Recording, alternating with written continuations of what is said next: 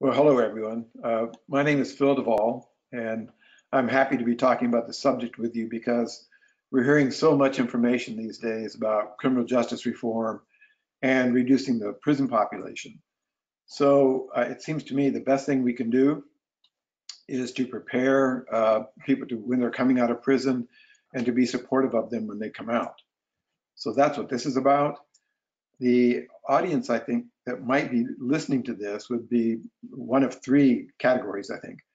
One is someone who's new to both the Bridges work and to reentry, but is now it's on their radar and they want to hear about how this kind of work can be done. The second group might be people who are already in Bridges work and working in communities that use that idea, but are now contemplating getting into the reentry work too. And the third category might be people who are doing reentry work but don't know about Bridges and what we do. So I'm going to try to go right down the middle of the road and give enough information for each of those three categories. And I'll start by describing the workbook that you see in front of you. This is used by people who are inmates. It's a pre-release book generally. And then I'll talk about the complete model that we have.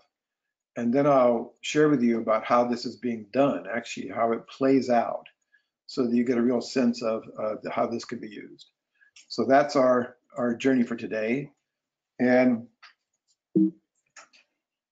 these are my co-authors of those books that you just looked at. The name of the book is Getting Ahead While Getting Out. And Mitch Libster is an attorney who's played a huge role in Marion, Ohio, and you'll be hearing quite a bit about Marion in the reentry program and building the model there. And Michelle Wood is a restored citizen. A restored citizen is someone who's been out of prison for over 3 years and is no more likely, according to the research, to reoffend than anybody. So Michelle is a probation officer now, and the three of us wrote this book together. And Marion, Ohio happens to be, I live near there and they live there, and it just seems to be the place where this all kind of arose from.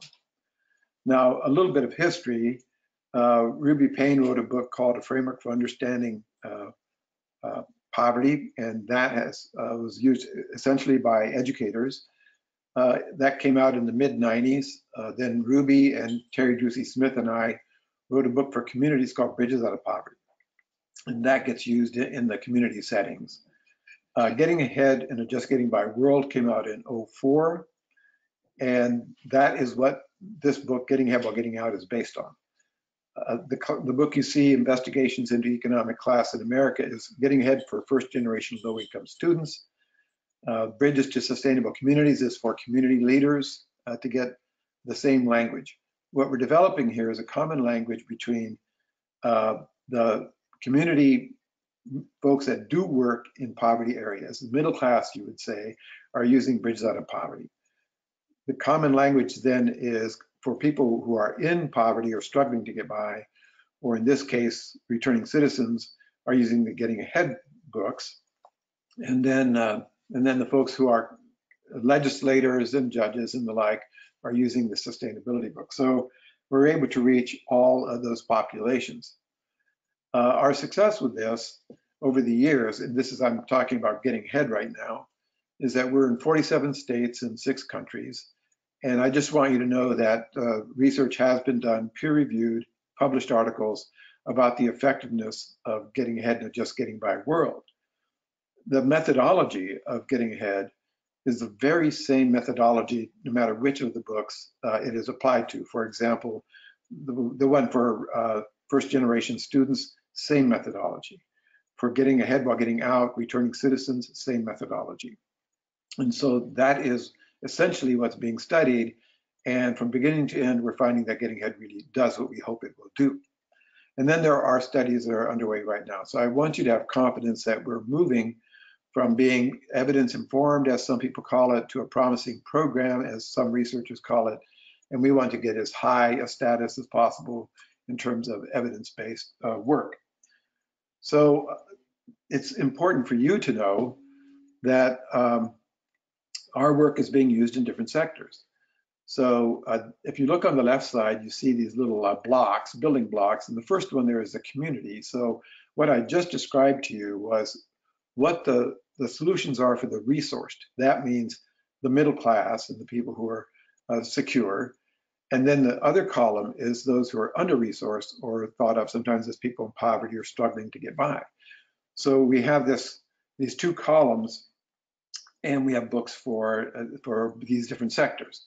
So K-12, you can see there's an array of books there. For the workplace, there is an array of books there. And then there's criminal justice. And this is what we're talking about today. So the book that we would recommend that we use in the corrections field for corrections officers, for COs, that they would be reading and going to workshops on tactical communications. That's basically for first responders and for people working in the field in criminal justice. And then, of course, there's health and healthcare, and then there's higher ed. So all of this is happening in these different states, these 47 different states. And this means that we an existing presence, and my hope is that those of us that are doing bridges across the country can now decide that we actually want to do something about reentry and be of significant help. So these are the people that helped create this. Most of them are inmates at the Marion Correctional Institute in Marion, Ohio. Michelle is standing in the center, as you can see, and Mitch is in the back row, third from the right, sort of the gray hair. The two African-American guys in the very back on the left side were lifers, and they turned out to be a tremendous help to help our people navigate and to give credibility to what we were doing and to be very informative about what kind of changes need to be made in getting ahead that would give us the book, Getting Ahead While Getting Out, that would be effective. These are places where getting ahead is being done. I've marked the women's prisons in red, so you can see that. And we won't take a lot of time to just go over this, but I want you to know that we've been doing this in a lot of places, and now we have a learning community building up of people who have used this successfully. So just note in the bottom right-hand corner that recently we realize now that we are going to be introducing Getting Ahead While Getting Out and the Bridges model in all 28 prisons in Ohio. Really happy about that, of course. And this, I guess, because this originated here, so we're particularly pleased about that. So our Getting Out reentry model, here are sort of the basic questions. What's the goal? And I would say, well, build the complete model. Just don't do part of it. And where to begin? Well, Getting Ahead While Getting Out is a pre-release book, and you do the complementary training using tactical communications or bridges for the staff. So those things come first. And do you have to use the whole model? Yes, you wouldn't want to do this piecemeal. This is a very complex subject, just like poverty is, and we have to have a comprehensive approach. This title of this webinar is Making Change at Individual, Institutional, Community Levels. So yes, build it in phases. And then we've already talked about the books that you would need to have to do this and the workshops. So the key features for Getting Out are that this workbook is done in 20 sessions. There are 11 modules. It's a facilitated learning experience, people sitting around the table talking to each other. One of the key features is that we have a threat assessment that we look at that deals with the first 72 hours upon release. That's when people get in trouble. The research tells us that. So there are essentially 3 plans that I'll be talking about that people create before they come out of prison. So the reentry model, this is all big picture stuff. We want to engage the families of the returning citizens. We want to train corrections officers and probation parole officers. And we want to engage other reentry programs in our communities, and then provide institutional change and support and community change and support to returning citizens. So this is what Getting Ahead and While Getting Out kind of looks like. We call it a kitchen table learning experience. And you can tell who the facilitator is because he's wearing a red shirt. Now, if this was done in the community setting and people were sitting around, you would not know who's leading this, because Everyone will be dressed differently and so on and so forth. And the idea here is that our facilitators are not teaching, they're facilitators, they're part of the group itself. They're doing as much learning and engaged in it as the inmates themselves. So this is Ray from Tampa. The facilitator is Ray Plowski from Tampa, Florida. So here's our educational approach is really crucial to this, and I usually spend lots of time talking about it. But the facilitator's agenda is to be agenda free. Now, that may seem a bit odd because we're trying to prepare people to come out of prison, and sure, that's an agenda. But on the other hand, we present information for people to investigate. And as they investigate that information, they begin to talk in the group and learn from each other and analyze this stuff and put their lives in context of all of this, so that in the end, they are the ones that make an argument for change, and they are the ones that build their own plans.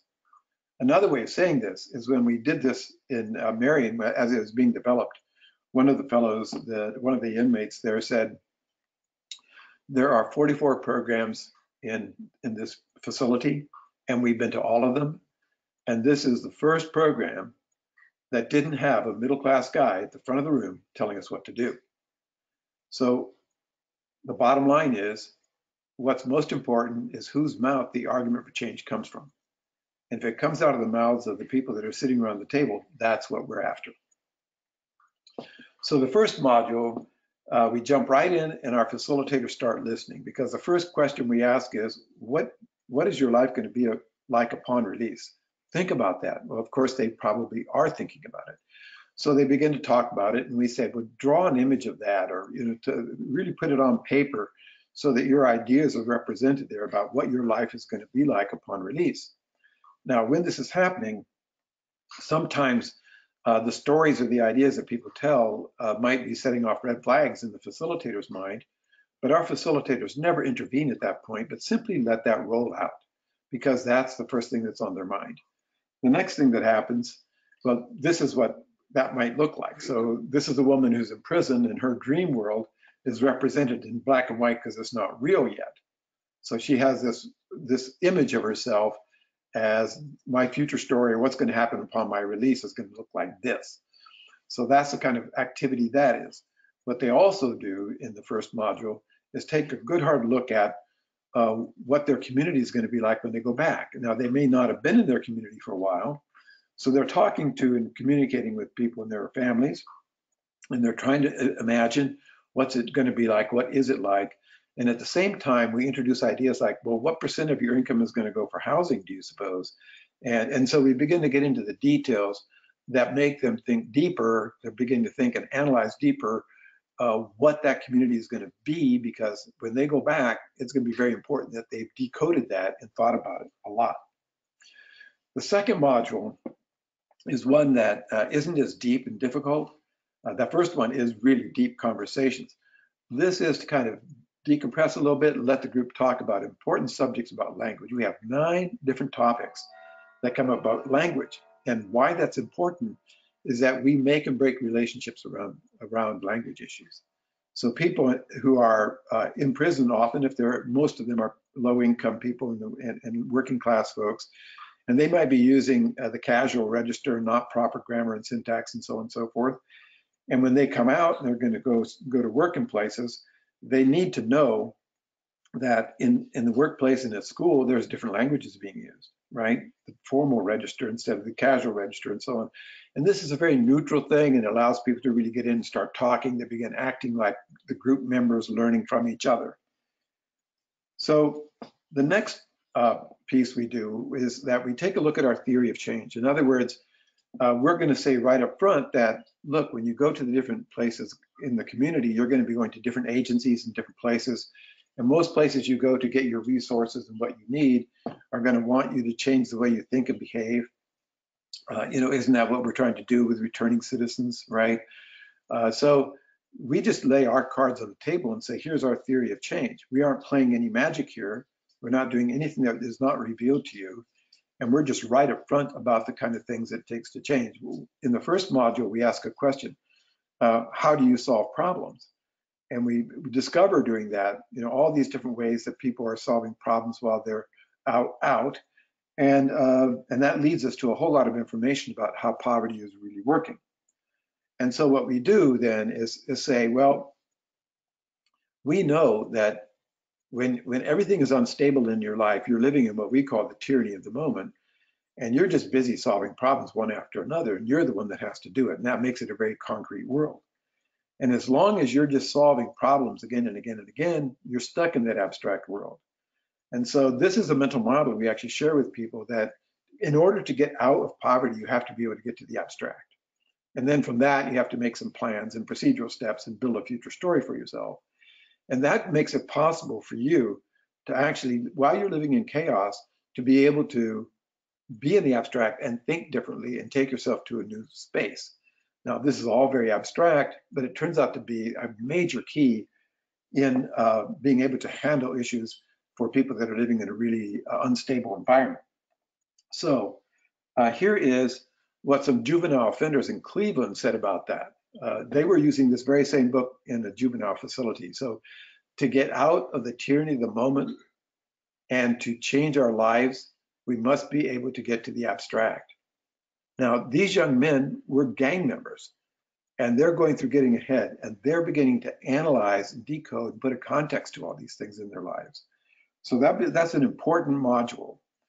In the next module, we take a big look at the causes of poverty, and there's 4 clusters of research: individual choice and behavior, and this is where most reentry programs, I think, spend their time, but we broaden it out, and we take a look at systemic causes of poverty, and beyond that, we look at what's in your community that's a cause, and we also look at exploitation. So 4 categories of research on that.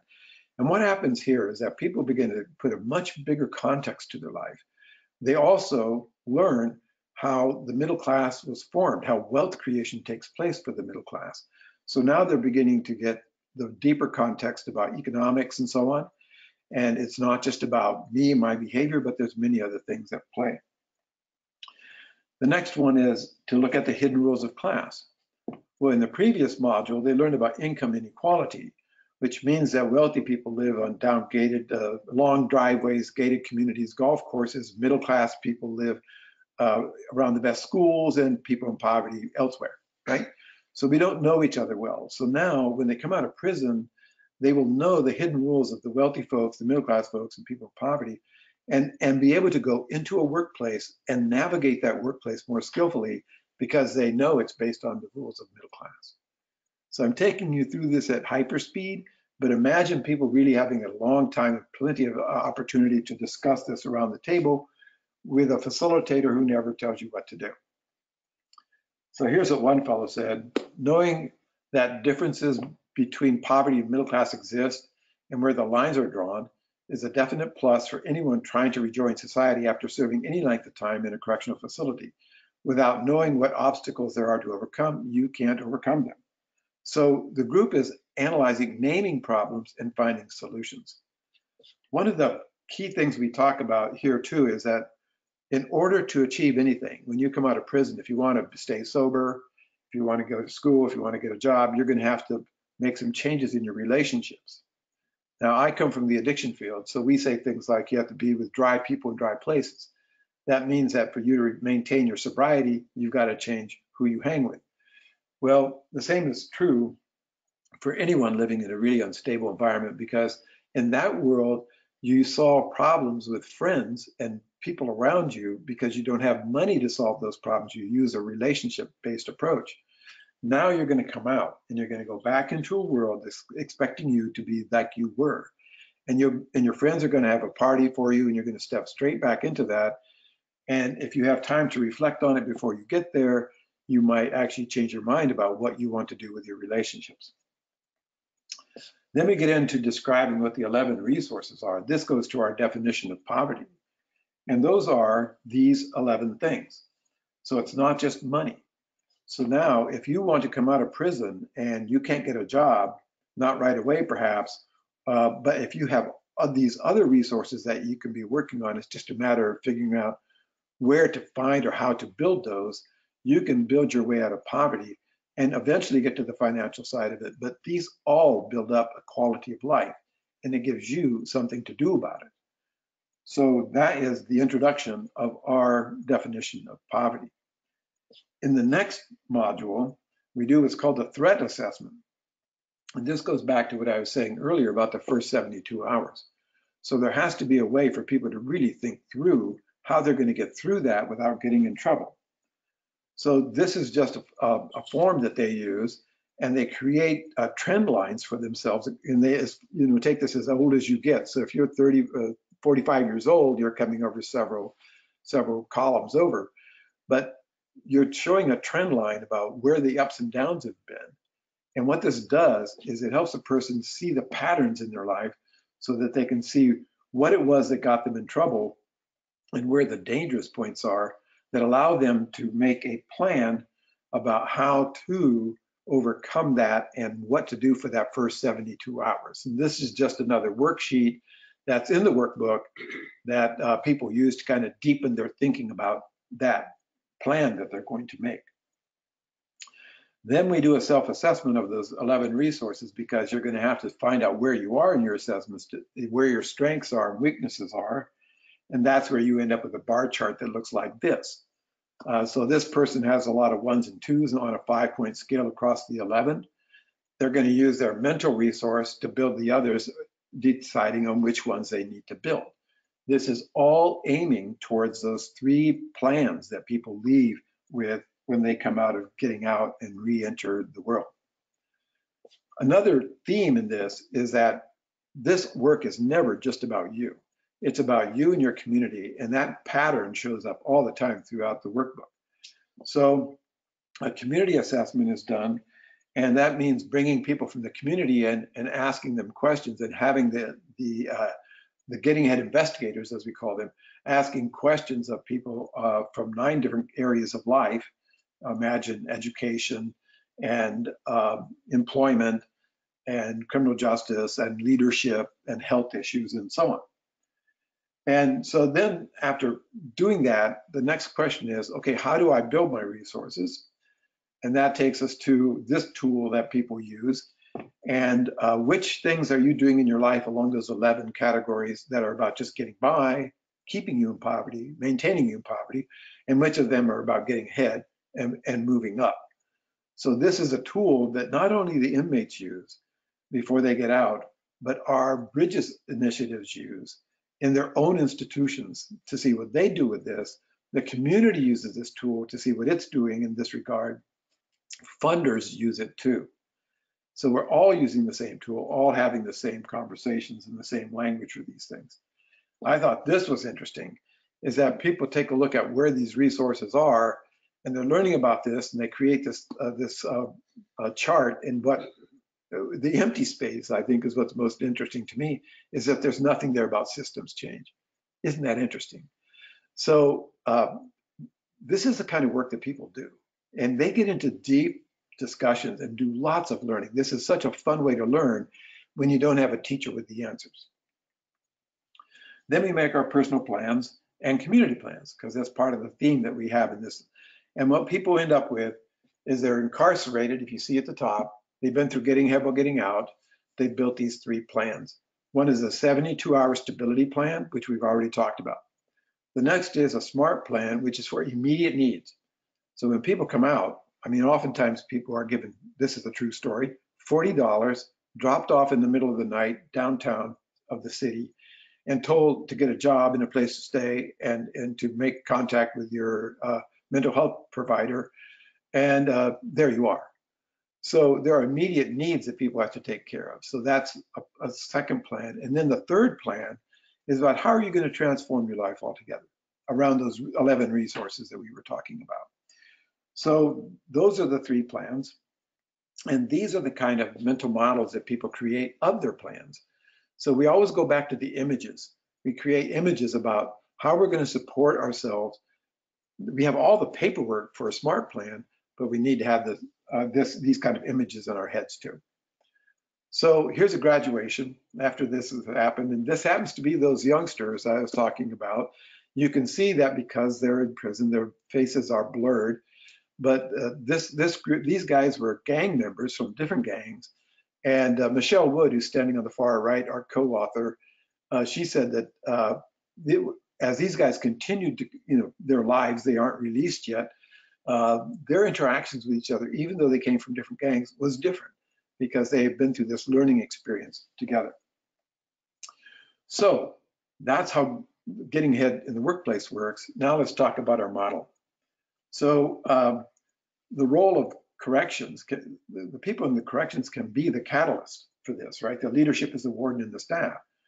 In Ohio, the reason we're going to be in all 28 prisons is because somebody who was familiar with getting ahead while getting out and working in Toledo got upgraded and given a promotion to actually work at the state level and then advocate for using getting ahead while getting out in all prisons. She's a catalyst.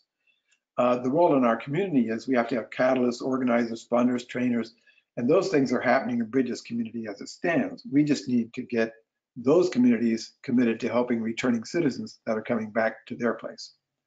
So there's 5 principles that this is based on. I'm not going to take a lot of time. I just wanted to say, when you're putting together a reentry model, these things are expected of you. And so, of course, we do them because they make sense. Now, the number one thing here for us is that we see returning citizens as problem solvers and co-creators. Now, they've been seen and named as the problem. And this is the same thing in poverty. The people in poverty and their families are blamed for it. Here, we understand that people are problem solvers, and when you honor them that way, and then they begin to choose to solve problems and help their communities and come back to serve, as I'm going to show you they do, then we're all co-creators making a better community for ourselves. Now, training, we've talked about this, so we just want to embed the concepts in our program designs and delivery. It's one thing to hear these ideas, it's a whole different thing to use them. And that means you become an innovator and you start evaluating. And so all of this is just creating more and more best practices and ideas to share with other people. Of course, there has to be this idea of evaluations, and we have to cover multiple needs. All of this is the kind of best practices that come out of the studies that have been done on reentry models that are solid. So we want to be able to follow that as well and learn from people that went ahead of us. This is more of the same. So you can see here, create a network of potential employers, cultivate employer satisfaction supports, use cognitive behavioral treatment techniques. Getting ahead is actually a cognitive approach. And that's all deeply embedded straight in it, oftentimes associated with motivational interviewing and so on. So these are the kind of evaluations we have. We have a process or an organization we work with called Charity Tracker. And so we can evaluate stability and resource development and return on investment. And all of this is computerized and very easy to put the data into. These are the books that the training would be done. So if you imagine getting ahead while getting out is for the returning citizens, getting ahead and just getting by will be for their family members, the R rules, similar content for their children, and then the community gets these other books and training programs as well. So the common language here is really important.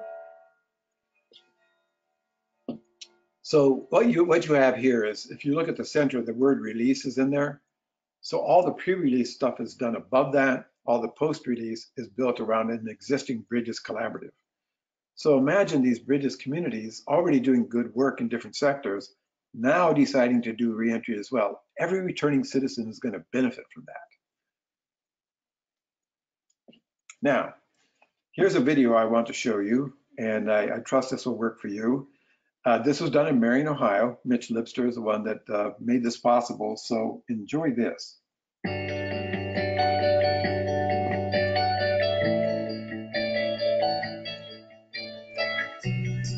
The Getting Ahead program has been extremely instrumental with just the whole bridging that gap from the time that our residents are at West Central and then coming out into the community. Great program, learned a lot from it, about where my resources are here in Marion, just what all I could get out of being in a low-level income, how to strive to get out of poverty. The programs was very valuable just to learn just how to grow in social capital and how to just interact with different people. We were arresting the same people over and over. We found out that a lot of them didn't have employment, so they were reoffending in order to support a habit or to support their families. I think if everybody can get to getting ahead before it's too late, I think every little young generation would understand what getting ahead above poverty means before they make that same mistake I did of selling drugs to try to get ahead. I didn't really know how bad Marion really was until they started the class, and how important it was that we tried to help when we got out. The Getting Ahead class is based upon is, not only educating us to, poverty and, the norms and values, how they differ in society, but as far as, just how much we need a social network to get on track and continue to stay on a positive track. I know these guys can do this. I know they can be successful. I have numerous stories of guys that have, gotten out of prison and come to work and have completed their probation successfully and have, been working a full-time job since their release.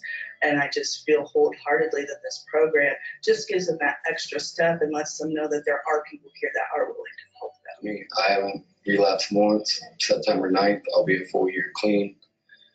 I got released on March 2nd, and I started work on March 10th, and I haven't missed a day since. Our mission is for offenders to become successful law-abiding citizens. Actually, the Getting Ahead program, they really do care. And I'm living proof of it because now I'm financially all right. I'm not selling drugs no more. And all the chapters that I read in that book, I'm applying it to everyday life. Justice system. Programs like the Getting Ahead While Getting Out program are critically important because it provides an opportunity for someone to press the pause button while they are incarcerated and have discussions about the barriers that they faced in the past, some of the challenges that they have had either personally or employment-wise, and some of the issues with their families and how they might address or correct those kinds of things as they move forward and as they get out of the institution. And it just opened my eyes up to the perspective of what I wanted to do when I was released from it. It's my life is exactly where I want it to be right now. I have the program and my community, everybody involved in my community to thank for that. It's really, I'm extremely happy where I'm at. I'm extremely happy and excited about where I'm going.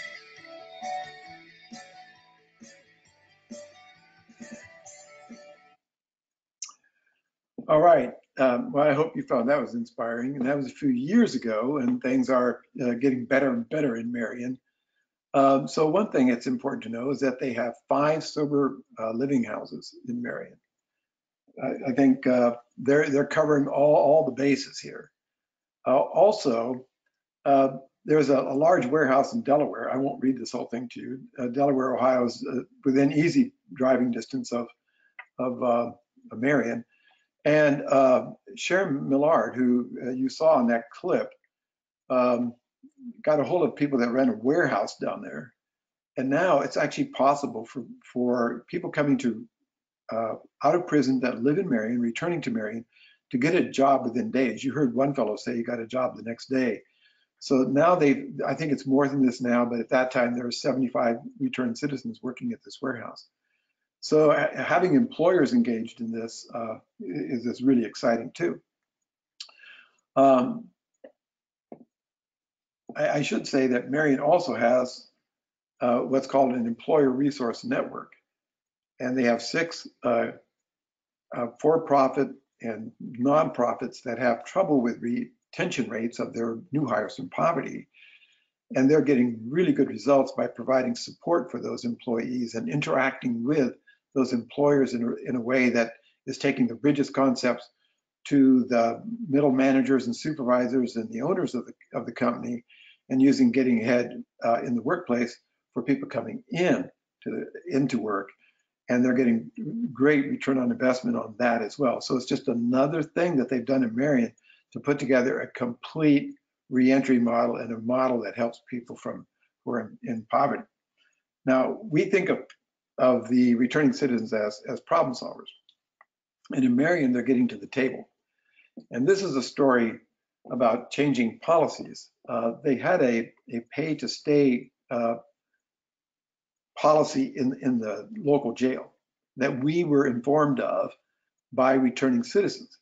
We were oblivious to that before that. And what that basically meant was you paid $75 when you booked in to jail, and then you paid a daily rate, I think, of $50 a day. So when you left jail, you had a new debt. And then if you didn't take care of that debt, then that would turn against you. So the idea that this was going on seemed unfair to the Bridges Collaborative. It's called Marion Matters. And so they went to the people that run the jail and suggested that they not do this because it seemed so unfair. Now, I have to tell you that in all of our Bridges communities, we attract people from all classes, all sectors, all races, and all political persuasions. So when these policy things come up, that's when it might trigger somebody from the left or right. But what we're finding across the country, working on poverty issues, is that when people in poverty are pointing out what the barriers are, and the Bridges collaboratives like Marion Matters start working on it, that those narratives don't get kicked off. People just solve the problem. And in this case, it took getting the ACLU involved and the British Broadcasting Corporation, and then they were able to get the leaders of the county jail to change their mind. And then they also, I'm sure many of you have heard of Ban the Box. Well, the same thing happened with that. So they are engaged in the community, and they do for each other. And the kind of stories that are coming out about the relationships that are built across class lines and with returning citizens are just a wonderful thing to behold. So there's our model, and an example of a model. This is a very fast overview of what we do, but I would love it if you could get a hold of us. There's my email address, there's Mitch Lipster's and Michelle Woods. So get your camera out and take a picture of that and get a hold of us, because we would love to help you in any way we possibly can. Just remember that, get a hold of us. The idea is that there would be some training involved, so you get up to speed on all these concepts and you have more time to get at it than what we've had today. Thank you so much for your time, and I hope to talk to you sometime soon. Thank you. Thank you, Phil, for this wonderful webinar. This is Ruth Wyrick from AHA Process, and we are glad to have you with us today to hear more about getting ahead while getting out, one of the series of Phil's Getting Ahead series. You can discover the online training options at ahaprocess.com/events. and learn about availability of training, and it's all done online, so you can stay in your office and gather this information. Thank you, Phil. We appreciate it, and we look forward to you guys joining our webinars. They're offered on the 1st and 3rd Thursday of the month. Have a good day. And as Phil said, please contact him to learn more about the work so you can begin embedding it in your community. Have a good day, everybody.